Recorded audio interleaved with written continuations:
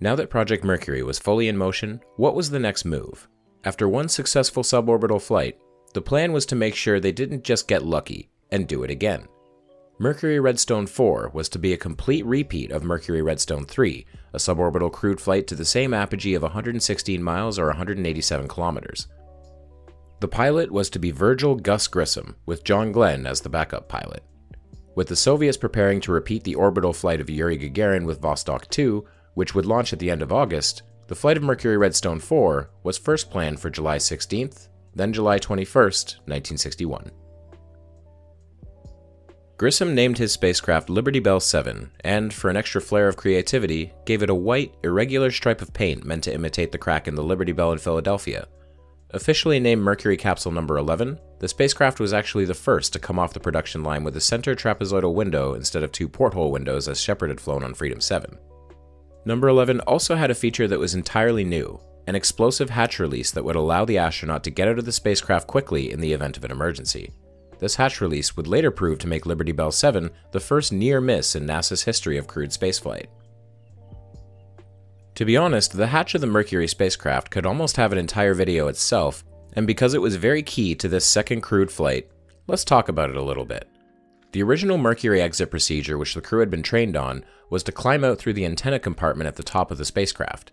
In order to do so, he would have to remove a small pressure bulkhead, making it a difficult and slow procedure.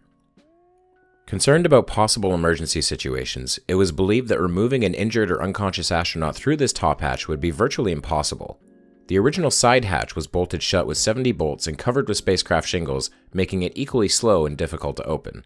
McDonnell Aircraft were tasked with coming up with a quick release mechanism, and they came up with two. First was a hatch that used a latching mechanism, allowing it to open more easily, and were used on both the flight of Ham the chimpanzee on MR2 and Alan Shepard on MR3. However, the latch design was too much weight to use on the planned orbital version of the spacecraft, so a second design was introduced, an explosive release hatch. This design used the same 70 bolts of the original design to secure the hatch, but each bolt had a tiny hole bored into it, providing a weak point. A mild detonating fuse was installed between the inner and outer seal of the hatch, and when ignited, would create enough gas pressure to cause the bolts to fail and the hatch to blow out and away from the craft. The explosive hatch could be fired in two different ways. On the inside, there was a knobbed plunger. The pilot could remove a pin and then press the plunger with a force of 5 or 6 pounds, which would detonate the explosive charge, shearing off the bolts and propelling the hatch 25 feet away in 1 second. If the pin was not removed, the plunger could still detonate the charge, but would require around 40 pounds of force to do so. Additionally, on the outside of the hatch, rescue personnel could blow the hatch by removing a small panel and pulling a lanyard, similar to designs already existing on fighter jets. For the first two launch attempts, July 16th and July 18th, weather postponed the mission before Grissom had a chance to board the spacecraft. On July 19th, Grissom was on board and there was only 10 minutes and 30 seconds left on the clock when the flight was, once again, rescheduled to July 21st. On that morning, Grissom entered Liberty Bell 7 at 8:58 a.m. and the 70 hatch bolts were put into place. However, 45 minutes before launch, a hold was called when a pad technician discovered that one of the bolts was misaligned. During the 30-minute hold, McDonnell and Space Task Group engineers decided that the 69 remaining bolts should be sufficient and the misaligned bolt was not replaced. At 12:20:36 UTC, Liberty Bell 7 lifted off of the pad. Ignition. Liftoff. Roger, this is Liberty Bell 7. The clock is operating. Loud and clear, Jose. Don't cry too much. Okie doke. Immediately following ignition and liftoff, Grissom would later admit that he was a little bit scared, but felt his confidence build in parallel with the acceleration of the rocket. He was amazed with how smooth the liftoff went, but then noticed that, as it went along, he could sense more and more severe vibrations, though they were never violent enough to actually impair his abilities. He stayed calm and watched the instruments for the redstone, seeing the launch progress normally as his cabin pressure sealed off around him. As the rocket came close to finishing its powered flight phase, Grissom looked out the window and saw a sudden change in color of the horizon, from light blue to jet black. He was then distracted by the noise of the abort tower firing itself away right on schedule. He felt a thump as it separated and watched it through the window as it trailed off in a plume of smoke. At 2 minutes and 22 seconds after launch, the Redstone's engine shut down, and Grissom was disoriented for a moment, feeling like he was tumbling as he transitioned from high to zero gravity. However, he was back in control of his faculties well before the end of the 10 seconds between engine cutoff and separation from the booster. He felt another thump as the posigrade rockets pulled the spacecraft loose, and as the spacecraft turned around, he tried to get a look at the spent booster, but he was never able to see it. Much like Shepard's flight, now was the time to test out the manual controls. However, Grissom was a little busy staring out the window. He was fascinated by the sight of the Earth from space, and it took him several seconds to tear his eyes free and look at his instruments. When he finally made a pitch movement, he went past where he intended, and spent several seconds trying to correct this before making a yaw movement and doing the same thing. There was only a short amount of time the astronauts were safe to make these maneuvers, and because he had taken so long to do the first two, he omitted the roll movement. Now that the practice maneuvers were finished, he was free for a few moments to observe what he wanted, so he moved so that he could see the ground below him. He saw some land between the clouds, but he wasn't certain where it was, and then suddenly, the Florida Cape came into view with such clarity that Grissom could barely believe he was over 150 miles or 240 kilometers away from it. I can see the coast, but I can't identify anything. Roger, 4+40, Gus. He saw Merritt Island, the Banana River, the Indian River, and an airport runway. South of the Cape, he saw West Palm Beach. Gus Grissom was in full overview effect, in awe at the sight of the Earth from space, with its thin skin of atmosphere keeping out the rest of the cosmos outside. Around 5 minutes into the flight, it was time to prepare for re-entry. Grissom moved the capsule into the correct orientation with the heat shield facing forward and initiated the retro rocket sequence. When they fired, it gave him a strange feeling, as if he had stopped moving in the direction behind him and was now moving forward, though he was simply slowing down. A few moments after the retrofire completed, he saw two of the spent rockets pass across the periscope view as the package was jettisoned. Re-entry went smoothly as condensation and smoke trailed off the heat shield while the spacecraft plummeted back into the atmosphere. He saw and felt the drogue chute deploying at 21,000 feet, and then the main parachute at 12,000 feet. Grissom took a look as it unfurled, seeing two small tears in the fabric. They worried him, but everything stayed intact while he slowed down to splashdown speed. Grissom heard a clunk. The landing bag had dropped in preparation for impact. At this point, he removed his oxygen hose and opened his visor, but left the ventilation hose attached. Impact was unremarkable, feeling much milder than Grissom had expected, although he felt the spacecraft heel over in the water until he was laying on his side, though he believed that he had been upside down at the time. Gradually, the spacecraft righted itself, and as the window came above the water, Grissom activated the rescue aid switch. Liberty Bell 7 was complete, and now was the point where it begins to get interesting. Gus Grissom prepared to be recovered, disconnecting his helmet and neck dam. Recovery helicopter pilot James L. Lewis, who was then around 2 miles away, radioed Grissom and asked if he was ready for pickup.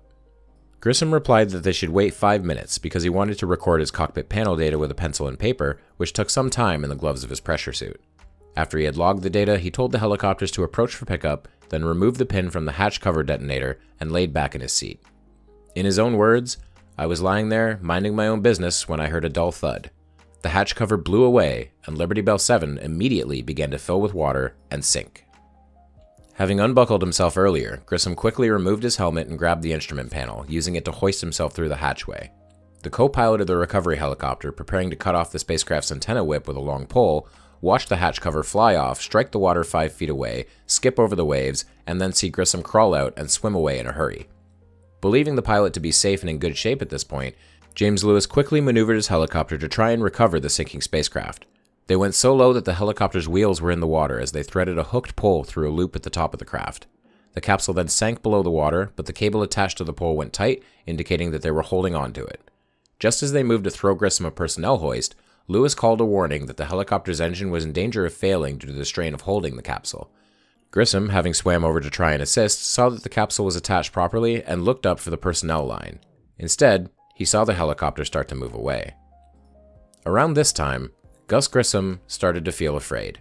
He realized that he was not riding as high in the water as he had been earlier. Air in his pressure suit was escaping through the neck dam, and the more air he lost, the less buoyant he became. The second recovery helicopter was moving in, and the water washed around by its rotors was clashing with that of the other helicopter, making swimming very difficult. He was angry and scared, looking around desperately for help as his head went beneath and above the waves. As the second helicopter came closer, he saw the face of pilot George Cox. George had retrieved both Ham the chimpanzee and Alan Shepard on the first Mercury flights, and the sight of him now calmed Grissom down somewhat. George tossed the horse collar lifeline straight to Grissom, who quickly wrapped himself into it, backwards. He decided very quickly that he didn't care, and was lifted out of the water after swells took him below twice more. The first helicopter continued to attempt to raise the sinking Liberty Bell 7. With the capsule weighing well over 5,000 pounds with all of the water in it, the helicopter was struggling to raise it high enough to drain the water from the impact bag. Like an anchor, it prevented the helicopter from moving in any direction except up or down. After a few attempts to bring it clear of the water, Pilot Lewis decided that he didn't want to risk losing 2 crafts in one day and cast loose, allowing Liberty Bell 7 to slowly sink beneath the water. Aboard the nearby aircraft carrier, Rear Admiral J.E. Clark noted that the depth of the area the spacecraft was sinking into was 2,800 fathoms, 5.1 kilometers, or 3.2 miles. A fair amount of controversy followed the flight and sinking of Liberty Bell 7. Gus Grissom maintained that he did not manually activate the hatch cover detonator. An independent review of the incident raised doubts that Grissom had blown the hatch, and it seemed that the astronaut office didn't believe he had done it either, as he maintained his position in the prime rotation spot for future flights. Everybody liked Gus and wanted to believe him, but there was a lack of explanation as to what had caused the hatch to blow that left a shadow of doubt around him. Until 3 Mercury flights later, when Wally Schirra stepped up to the plate to prove for a fact that Gus was innocent. Sigma 7 was sitting on the deck of the recovery ship after its flight. Schirra was still inside, asking to be towed to the ship rather than climb out while he was in the water. As it sat there, all of a sudden, the explosive hatch of Sigma 7 was blown. Schirra climbed out and showed everyone his right hand. As he had expected, the kickback from the manual trigger left Schirra with a visible injury to his hand, something Grissom didn't have. In a 1965 interview, Grissom speculated that the hatch had actually been blown by the external lanyard, as it had only been held in place by a single screw. Decades would pass before Oceaneering International, an engineering and applied technology company based out of Houston, set out to recover the sunken Liberty Bell 7. Kurt Newport, head of the team, found the spacecraft in 1999 after 14 years of scouring 24 square miles of open ocean. They first used sonar, mapping out potential targets over a period of weeks. Finally, when they were able to send a robotic craft down to investigate the targets, they found it after checking out the very first one. Boy, that's got some height to it. Oh my God. This is it. I don't believe it. I was supposed to go call some friends at 8 o'clock. This never happens. Oh, yeah, it does. It never happens to me. Their first attempt to raise the craft encountered a problem with its cable system, which snapped after hours of attempting to repair it, leaving their robotic craft down there with Liberty Bell 7. When they returned for another try, it took several more days to reacquire the spacecraft's exact location. They then had to establish the status of the depth charge the craft had been equipped with, designed to help locate it if it ever sunk. It had never gone off, so it took some time to figure out whether or not it was still a danger. Finally, on their second attempt, Liberty Bell 7 was successfully raised to the surface, cleaned up, and now sits in the Cosmosphere in Kansas, in remarkable condition for something that spent 39 years at the bottom of the ocean. Virgil Grissom remained a prominent figure in NASA, becoming their first astronaut to visit space twice when he flew the first crewed Gemini mission back in 1965 alongside John Young. They would be the first crew to demonstrate that a spacecraft could alter its orbit with the use of thrusters, a key part of the technology and applications that would be needed to carry humans to the moon. In 1967, Gus Grissom was one of 3 crew members of AS-204, which was planned to be the first crewed mission of the Apollo program, testing the Apollo Command and Service Module in low Earth orbit and being launched on a Saturn 1B. He and his other crew members, Edward White and Roger Chaffee, were in their command module on the pad performing a launch rehearsal about a month before the launch date. Grissom, as well as the other Apollo astronauts, had voiced a lot of concern about the module beforehand, mainly surrounding the amount of flammable material in the cabin, which was filled with a pure oxygen environment. The crew were so concerned that they gave a parody crew portrait to Joseph Shea, who had given the spacecraft a passing grade. Written on the other side of the photo was, quote, "It isn't that we don't trust you, Joe, but this time we've decided to go over your head." Frustrated with the slow rate of changes to the spacecraft to fix its glaring issues, Grissom took a lemon from a tree by his house and hung it on the Apollo simulator. Sitting in the capsule, the astronauts were waiting for mission control to troubleshoot a severe communications problem and running through their checklists again. Suddenly, a momentary increase in voltage from an AC bus triggered a spark and then a fire. The astronauts were heard exclaiming that there was a bad fire and that they needed to get out, but they couldn't. The fire had caused a dramatic increase of pressure inside the cabin, and as a result, the astronauts couldn't pull the hatch open. They were trapped inside, and all 3 perished. Apollo 1, as it was named after the fact, would stall crewed Apollo flights for nearly 2 years while the incident was investigated and a complete redesign of the Apollo spacecraft was ordered.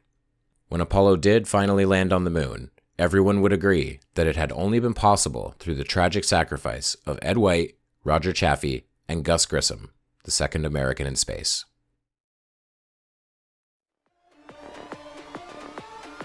If you enjoy this content, consider hitting the subscribe button. If you really enjoy this content, consider donating on Patreon, becoming a member, buying some of my books on Amazon, or buying some of my merch. Thank you very much for watching, and I will see you over the curve, Space Cowboys.